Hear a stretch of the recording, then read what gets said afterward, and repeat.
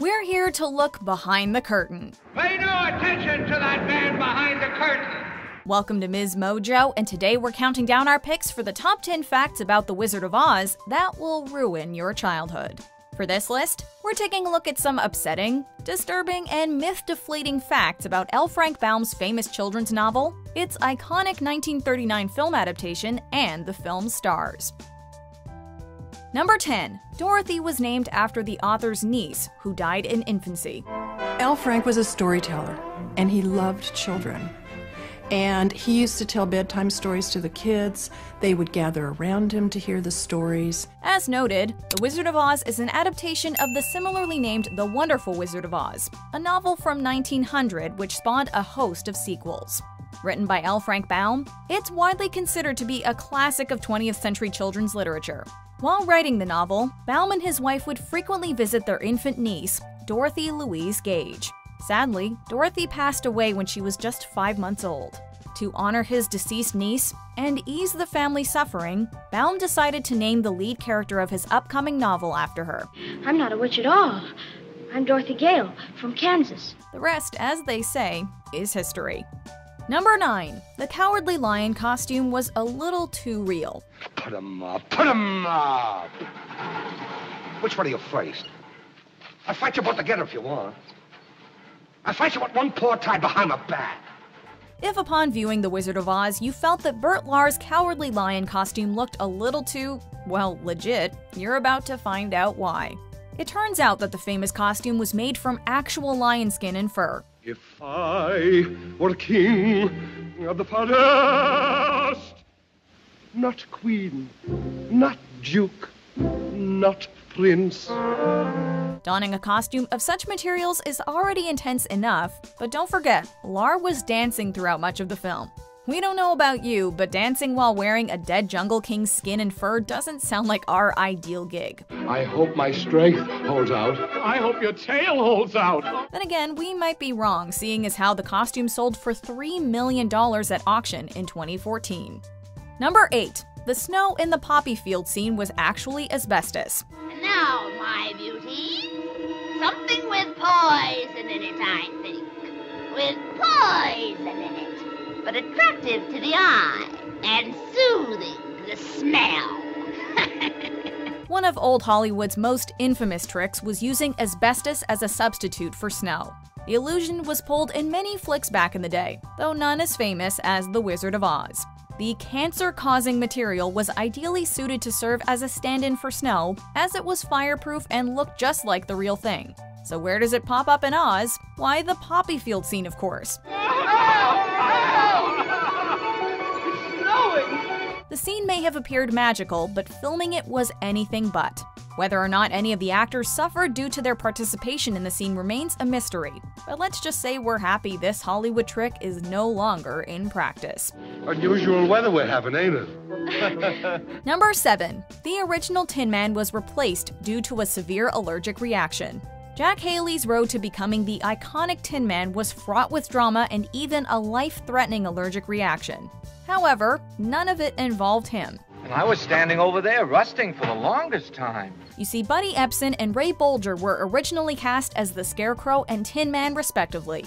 However, Bolger had always dreamt of playing the Scarecrow, and after much fuss, he convinced the producers to let him and Ebsen switch roles.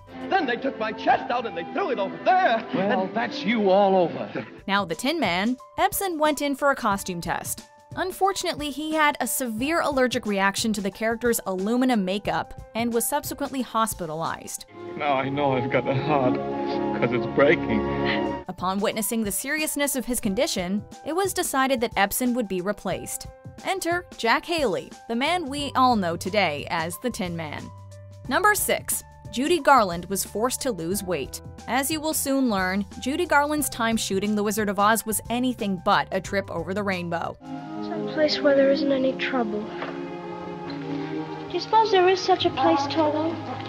First, she endured horrific comments from MGM executives, with some, including studio head Louis B. Mayer, referring to her as a fat little pig with pigtails. But some people without brains do an awful lot of talking, don't they? Yes, I guess you're right. To solve their problem, they put Garland on a strict diet. To help her lose weight, Mayer insisted that she was only allowed to have chicken soup, black coffee, and cigarettes. So much for the glitz and glamour of old Hollywood. This was the yellow brick road to misery. Ouch! What do you think you're doing? We've been walking a long ways and I was hungry and... Garland wasn't the only one on a diet during filming, as the toxicity of Margaret Hamilton's green makeup meant she could only ingest liquids. Number 5. Margaret Hamilton suffered a horrific injury while filming. Well, my little pretty, I can cause accidents too. Speaking of the Wicked Witch of the West, Margaret Hamilton's on-set suffering was not limited to her liquid diet. I'm melting! Melting! Oh, what a world! What a world! During the scene in which her character disappears amidst a cloud of smoke and fire, the elevator meant to transport Hamilton below set malfunctioned, trapping the actress close to the pyrotechnics display.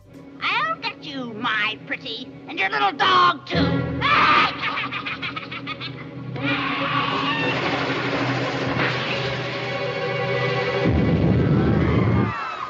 This caused her to suffer terrible burns on her skin and face, with the cameras continuing to roll. As such, no more takes were shot, with the director opting to go with the original rehearsal shot that didn't involve bodily harm. Ironically enough, Hamilton's stunt double Betty Danko also endured a brutal on-set injury when the pipe beneath her broomstick exploded, sending her hurtling into the air and causing a 2-inch deep wound to her leg.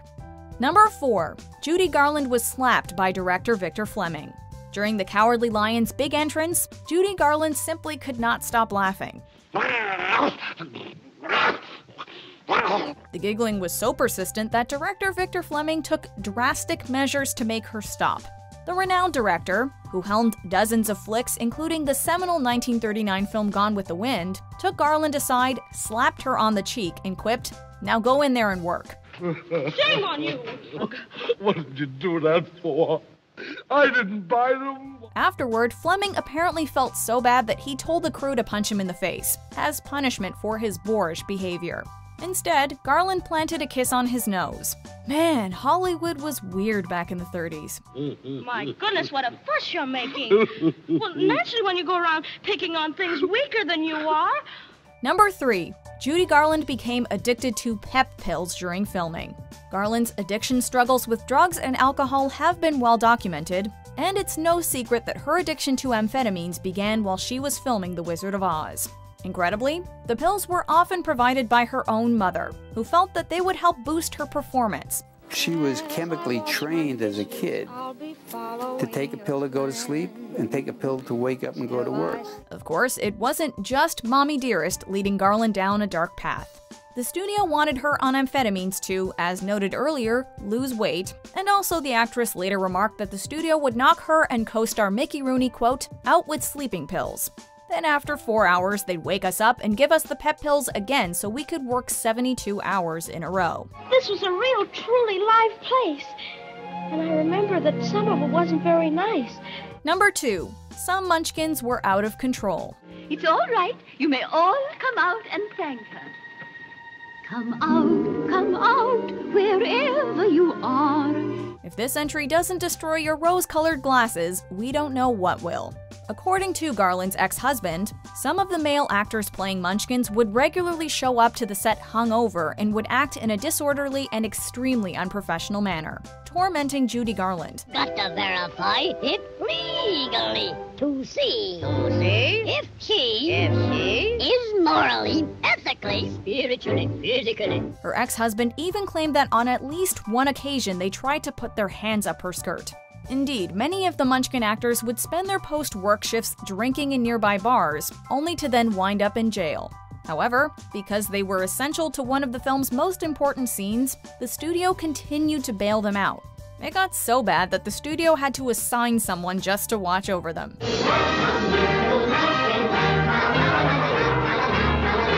Though my childhood is ruined, I still love watching The Wizard of Oz. Anyway, here are some other behind-the-scenes facts that'll be hard to get out of your head next time you watch it. These are yours of a different color you've had tell about. It's too late. There they are, and there they'll stay. Give me back my slippers. I'm the only one that knows how to use them. Toto, feeling we're not in Kansas anymore. Before we continue, be sure to subscribe to our channel and ring the bell to get notified about our latest videos. You have the option to be notified for occasional videos or all of them. If you're on your phone, make sure you go into your settings and switch on notifications. Number 1. Annie M actress Clara Blandick committed suicide. What's all this jabber-wopping when there's work to be done?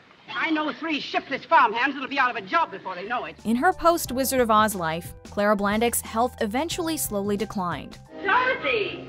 Where are you? It's me. It's Auntie M. We're trying to find you. Where are you? By the early 60s, she was in her 80s and suffering from a number of ailments and chose to commit suicide rather than die a slow, painful death.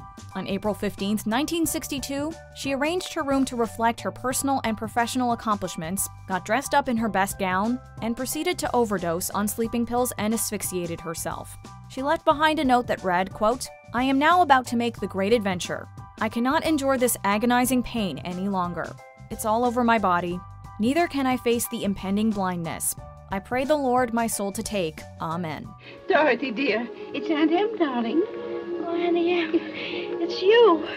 Do you agree with our picks? Check out this other recent clip from MsMojo. And be sure to subscribe and ring the bell to be notified about our latest videos.